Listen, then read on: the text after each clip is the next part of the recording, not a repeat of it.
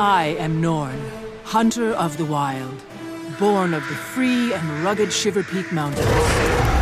In the far north, my people fought our greatest enemy, Jormag, the dragon of frost and snow.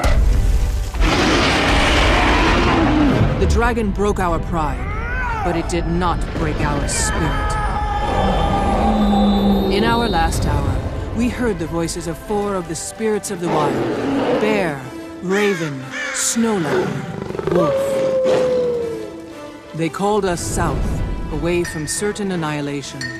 We founded the Great Lodge of Holbreck and claimed new hunting grounds. Some say we should not fight Jormag.